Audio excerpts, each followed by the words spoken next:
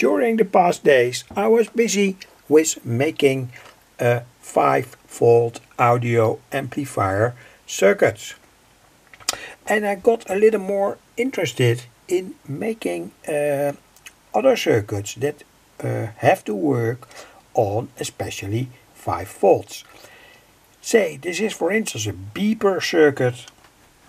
I've tested it over and over, burned out a few transistors, a loudspeaker, etc, etc. But finally this is, in my opinion, a quite good beeper circuit, and the good thing is that it works on very low voltages. And the sound is very powerful. It's approximately on 300 Hertz. So this is a schematic, and in fact it's a classical Astabile Multivibrator. I've made some adaptations, of course. A resistor here in the power supply lead, 2.7 ohms. When the current gets too high, it can burn out. I found that during my experiments. That's perhaps interesting. Highest voltage is approximately 12 volts, though I indicate here 9 volts, and it has everything to do with the properties of this circuit. And I will give more information during this video. Frequency is set, of course, by these two capacitors, 100 nanofarad, and also by these two resistors, 33 kilo ohm and 10 kilo ohm, etc, etc. And in fact the whole circuit is very easy. I made it at first here with two small signal transistors, 2 times a BC547. It didn't work, they burned out on higher voltages. And it is in a certain way logical. Anyway, here is how the two end transistors have to be soldered.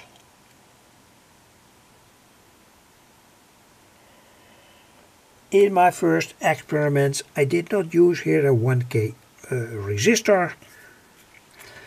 It meant that one of the BD139 transistors burned out, and now that is more or less solved, that problem.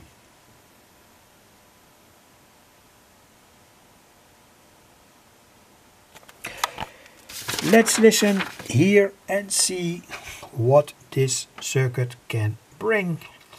At first I want to connect it to the normal power supply. That's here. And I will test it on voltages between 0.7 volt and approximately 12 volt. So let's see and listen what happens. At the same time we can look to the scope.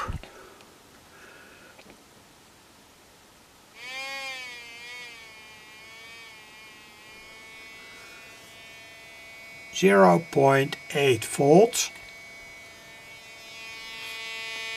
and the sound is not very fierce at the moment, but anyway.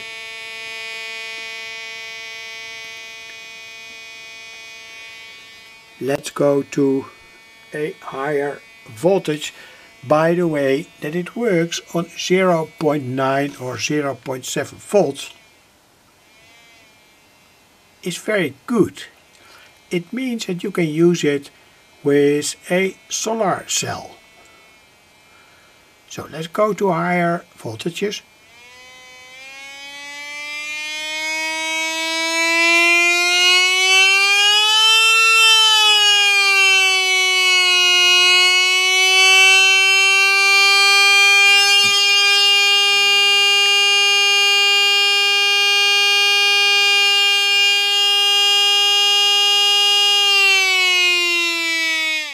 That's quite fierce, of course. Say on 5 volts.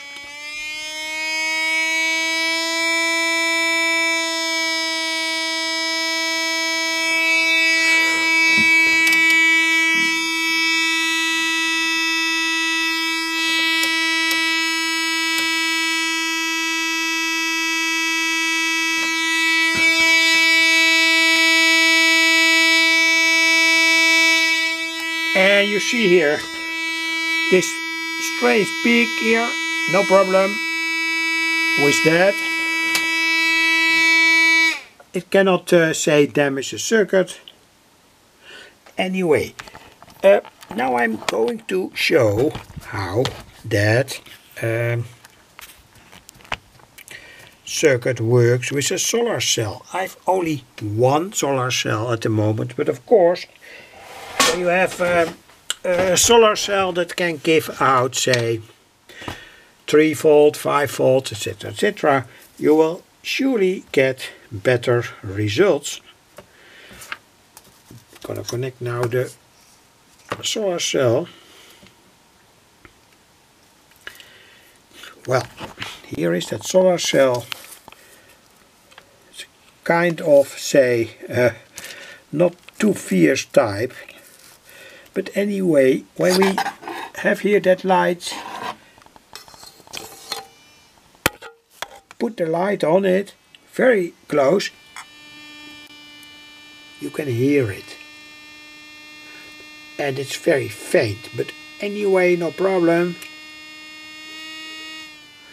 Also interesting to see when there is more light, the frequency goes up.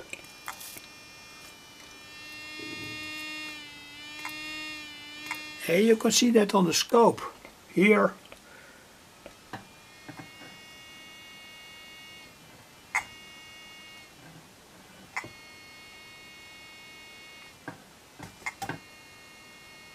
That's very interesting. Anyway, like I told, with a solar cell that can give out more fierce current and voltage, you can surely make this work.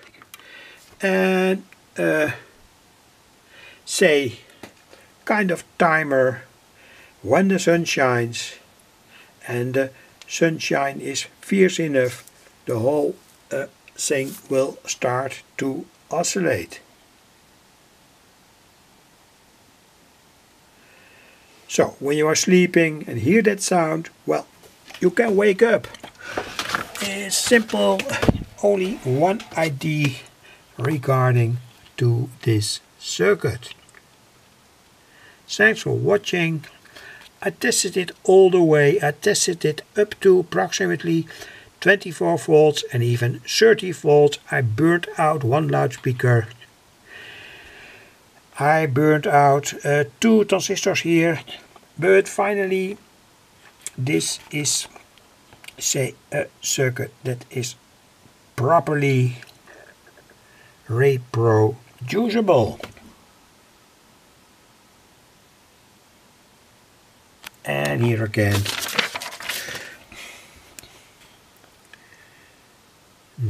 how you can solder the 2 end transistors in 2 times a BD139, of course, say any silicon medium power transistor is usable in this case, as long as its amplification factor is approximately 150. And don't forget to solder this resistor in, otherwise with higher voltages the end transistor, one of the end transistors by the way, will burn out.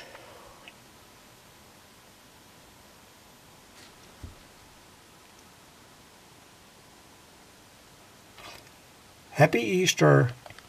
Thanks for watching.